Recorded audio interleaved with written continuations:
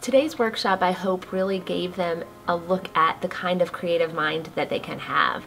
Right, warm colors are red, orange, and yellow. And what are the cool colors? Green, blue, and purple. Very good. Our students are coming to us about 90 to 95% free and reduced lunch. Often they don't have the same opportunities to engage in STEM activities outside of school. Miss Mankins really is a huge proponent of that, and you can see it in the work that she does, how much she tries to engage the kids in activities in lots of different places. Reminding him of a happy place he had visited once in a dream. I think she's doing it because she wants us to succeed in life and to pursue our dreams. She's a real nice lady. You want to, help out her projects because she's really helping out other people around the community, and so it's kind of a neat thing to be involved in. And then she also really is a great promoter of literacy. She wants the students to be able to take books home with them so that they can continue to extend their learning beyond just the classroom. My name is Burl Mankins, and I'm Executive Director of the Young Scholars STEAM Workshops. STEAM stands for Science, Technology, Engineering, Art, and Math. In 2008, my grandson, who was 8 years old at the time, Cameron, saw a house that had burned down, and we talked about what possibly would the kids do and what possibly could they have lost in the house. I basically asked my grandma, like, what happened to all their supplies, their books, their toys, and like what people were going to say about them because of the stuff they didn't know in class because they didn't have books. And he decided and asked me, could I collect books? And I said, oh, of course you can. That's so sweet. And his program took off.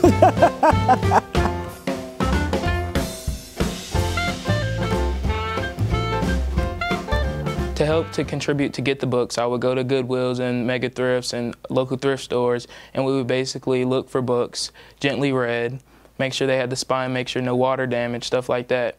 And then later on, we started writing grants, and we started going out asking for money, having book drives, and books just started rolling in. People started spreading the word about the book program, and then lo and behold, there was like thousands of books on my grandma's porch.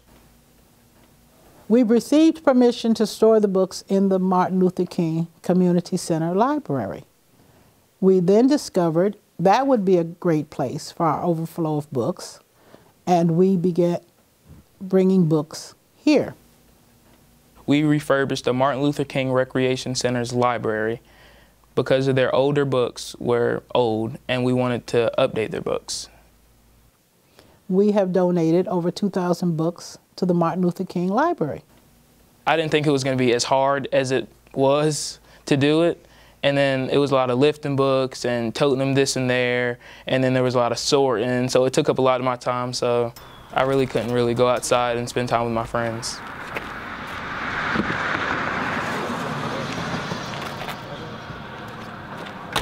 Cameron and I decided that we wanted to meet the children that were getting the books.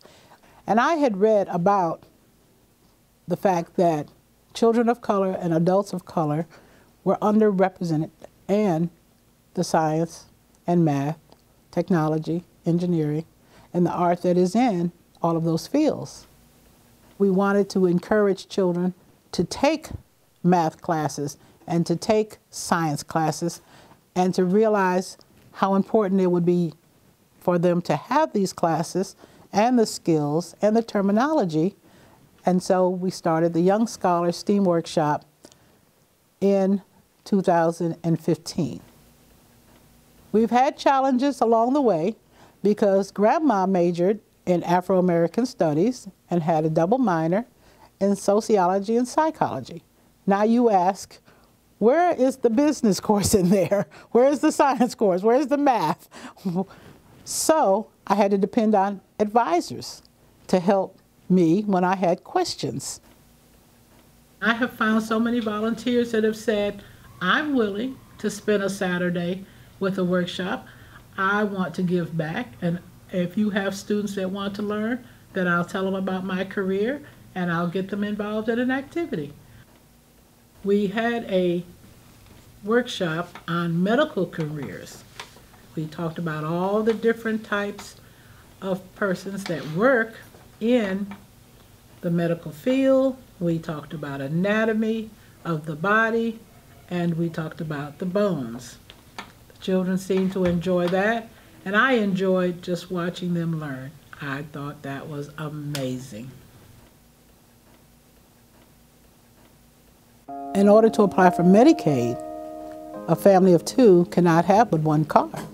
So I had to sell my Buick LeSabre so that my husband could keep the van and get funds to help pay for his back surgery. I miss my Buick LeSabre because now that his van has been hit and damaged, we're out of transportation.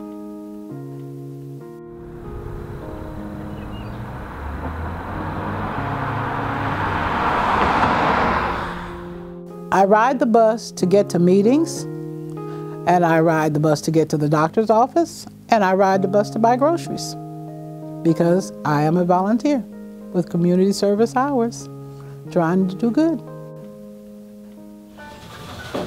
I think she really helps her community, which includes our school and our families, to really be on the same page when it comes to their students' education. Ms. Mankins has been an excellent person to bring these activities to the students so they can find out things that they didn't even know exist. I think that's a really big part of what makes community programs like hers important and essential. It gets them into doing things that maybe they're interested in, and who knows, that could lead to a career or something. So I think she really does care about the kids in the program because she wants you to learn about stuff that you never learned about before, like different stuff in math and different things in science. Our goal is to have a STEAM workshop in every Title I school area at least 45 weeks out of the year. I want this for all children in need and at risk. I want this for all Title I children because we matter too.